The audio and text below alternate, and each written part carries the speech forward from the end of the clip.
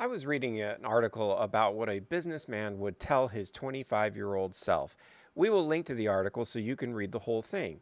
What I found interesting was a point that he made that staff have a finite emotional capacity.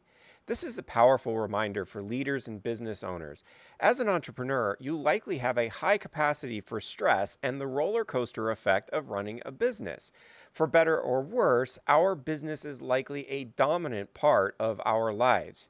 However, the people that we employ don't have the same vested interest in the business that we do. So, a problem at home will stretch, if not break, their ability to handle a problem at work.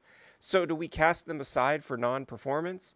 No. A great leader supports their employees through these challenges. As the writer of the article said, a reinvigorated, broken employee is a corporation's most powerful force.